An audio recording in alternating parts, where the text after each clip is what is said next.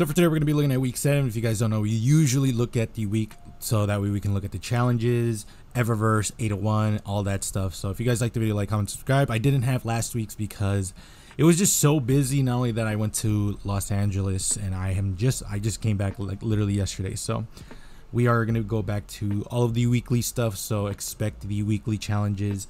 The story, I might have 2 videos this week because I didn't do last week's and I have to do this week's.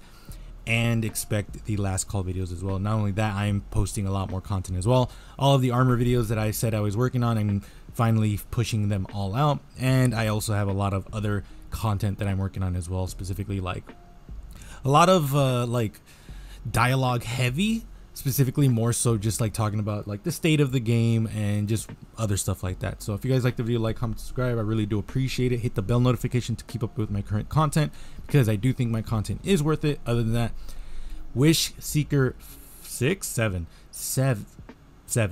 complete week 7 of Wishing all the best. This is literally not hard. Just complete the story. If you are behind like I am, then this should be a good way to track where you're at, because once you complete this, then you'll know obviously, okay, I'm done with week 6, and then you'll be on your track to complete week 7. Swift Dispersal. Rapidly defeat combatants in Rivens lair or the coil. Gain additional progress from final blows within the coil. Additionally, collect wishing glass shards in the coil. Yeah, so I guess it works retroactively from shards, not so much from rapidly defeated, which is completely fine. For me, I just have to do the rapidly defeated, which is not hard at all. On a whim, acquire chivalric fire. This is the new playlist weapon. I'm not the biggest fan of it. It's in like I think it's cool, but I definitely am like very underwhelmed. Dragon's Defender 5. Defeat targets with trace rifles or linear fusion rifles. Gain additional progress from Guardian final blows and final blows within Rivens lair or the coil. This one you can double dip, do trace rifles and linear fusion rifles. The only thing is, I would most likely do a special trace rifle and then a heavy linear. You could do just a linear rifle for your primary, a trace rifle for your secondary, and then another linear if you want to do that. But honestly, a lot of people are just going to get this casually. Expedited Violence. Rapidly defeat targets in Crucible, Gambit, or Vanguard. Bonus progress is granted for Guardian final blows. I would do this in Gambit or Crucible, depending how much that that bonus progress is for Guardian final blows. If not, I mean, you can just kill time in Vanguard, honestly. Weight of Dreams. Get final blows with weapons using heavy ammo and ritual activities. Earn bonus progress for rocket launchers, final blows, or by defeating Guardians. Literally, you can double dip with this one. Flourish of Power. Defeat Guardians in Mayhem playlist with super abilities. Not hard because Mayhem is absolutely buck wild. Darkest Nightfall. Complete any Nightfall strike on hero difficulty or higher. Bonus progress is granted for completing Nightfalls above hero difficulty. Hero is the one that is matchmade, so this one's not hard at all. And then mid-range calibration. Calibrate mid-range weapons, hand cannons, glaives, auto rifles, fusion rifles, and machine guns. Bonus progress is granted for defeating Guardians. Not hard at all.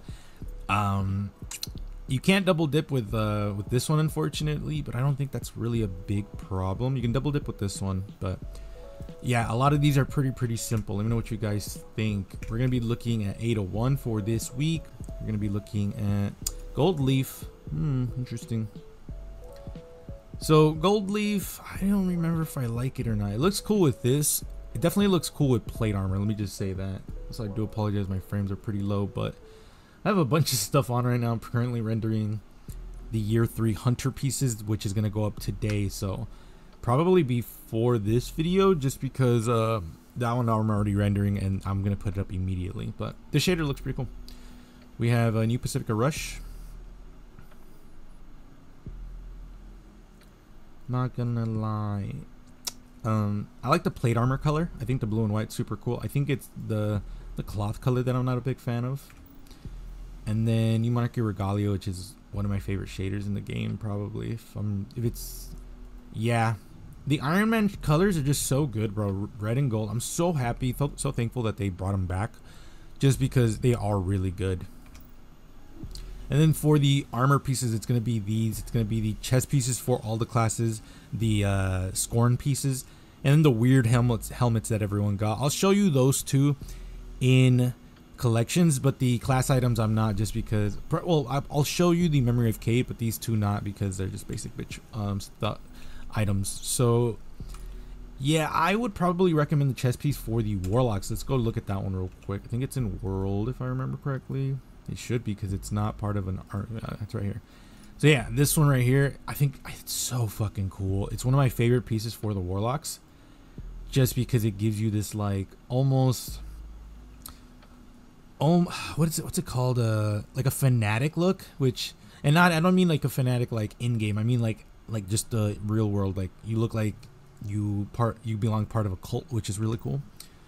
This is also the helmet, which I'm not the biggest fan of, just because it looks goofy, but I mean, if you like it, more power to you, dog. But yeah, I think it looks stupid. And then for the memory of cayde one, it's literally just this, which I'm not the biggest fan of. Like, it doesn't look terrible, but it looks boring. Titans, yours is pretty cool too, especially since you guys actually have 2 scorned ornaments, which would look really good with this one. And that's the only reason I would recommend getting the chest piece for all the classes, just because you might never know when we get a really cool scorn piece. Titans, again, you have 2 of them. We'll show you right now, actually, just so you guys are made aware, because some people might not know. And I definitely think they look really cool. So one of them is going to be cayde and ramparts. I think this one is probably the cooler one, just because it looks cool. Yeah, the scorned fortress, which looks fucking just metal. And the other one, which was kind of like not expected for me, was point contact brace, which doesn't look terrible. Like, I genuinely do like it. Yeah. So Titans, just make sure that you pick that chest piece up, because again, you guys actually have really cool pieces to combine it with. For the, I should probably go look at that. Yeah, for the mark, the memory of cayde, it's one of my favorite marks for just like a casual look, just because it's a belt with this right here. It's so cool. And again, I've made really cool sets with this one. For the helmet, it's like the Black Panther one. At least that's what we called it back in the day when we first got it. Doesn't look terrible. It looks pretty cool. I just never really care for it, to be quite honest. And the hunters, again, chest piece. I'm not the biggest fan of it. I will say though, just get it. You might never know when we get a scorn piece that's going to look really cool with this. For the cloak, not the biggest fan of it either, specifically because it's the same cloak from Io, the Io planetary armor, which is why I was like, whatever, it's not that great. I really wish they had chosen another cloak, just because the Io one I'm not the biggest fan of personally. And then for the helmet, fucking goofy, bro. It is absolutely goofy, and I hate this helmet so much. That being said, I've not seen anyone make a cool set with this, so if you want to prove me wrong, definitely let me know. But that is pretty much it for Ada. Let me know what you guys are going to be picking up.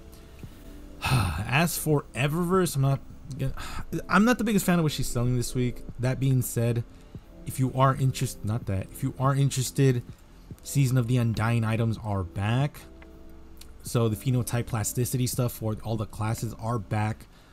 I want to be happy for you guys, but because this is like 20 bucks each on top of everything else, I just can't in good conscience say this is a good deal, because it's really not.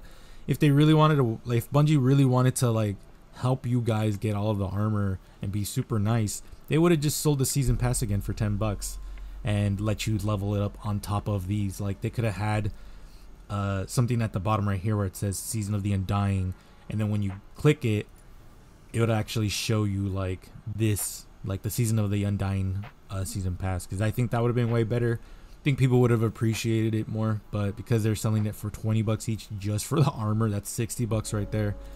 And then in case you wanted other stuff, I don't even know how much these are, but they're probably regular priced. Yeah, it's right there actually. Oh, it's 15 bucks. That's still terrible. It's like 12 bucks for Clash of Swords emo, 8 bucks for the Belgian flying kick. Never live it down is 800, 700 for the skin. Like, that's terrible, bro. Absolutely terrible for something that I paid 10 bucks for.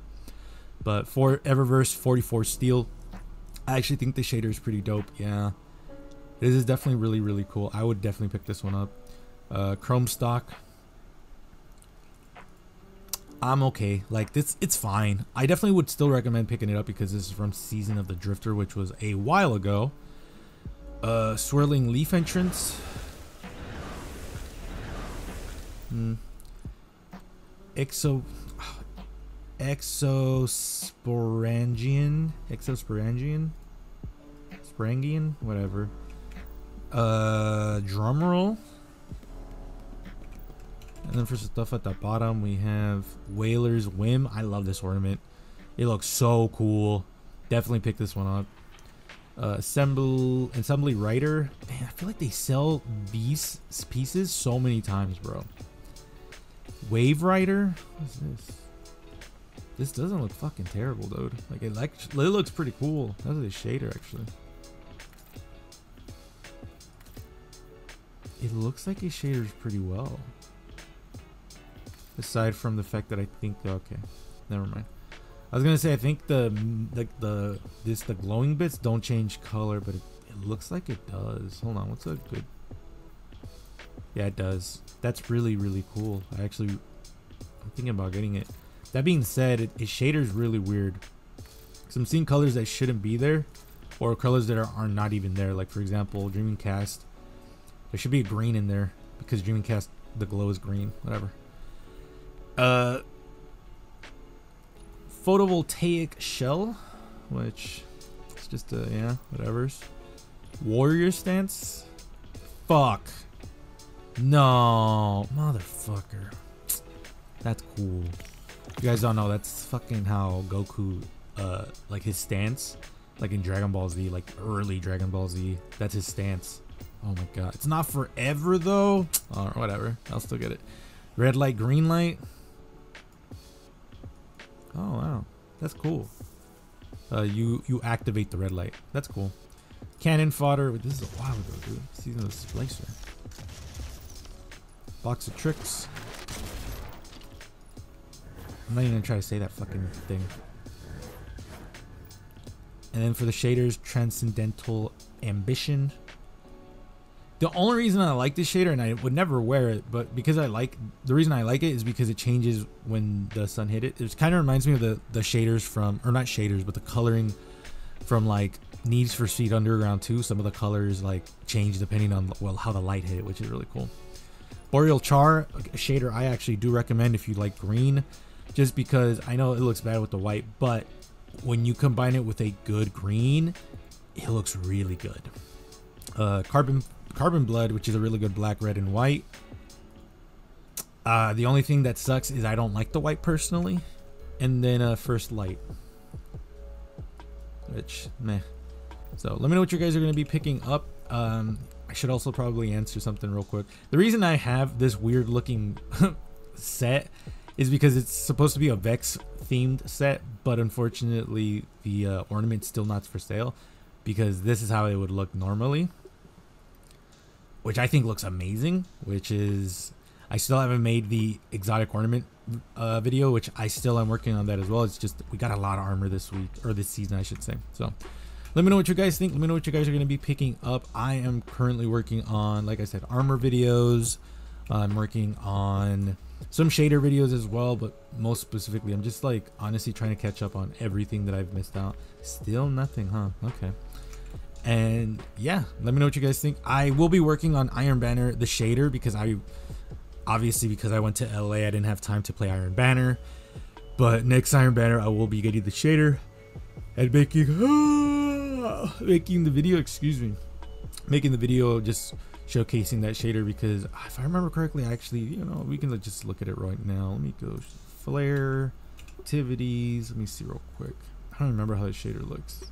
Biochrome Oasis, I'm assuming it's this one. Ooh, not terrible. I've definitely seen worse Iron Banner shaders, but I want to see how it looks on an Iron Banner armor set. But yeah, let me know what you guys think. I appreciate you guys coming up to this point. If you guys want to see any content from me, let me know in the comments below and I'll try to get started on it. Other than that, be safe and I will see you guys later.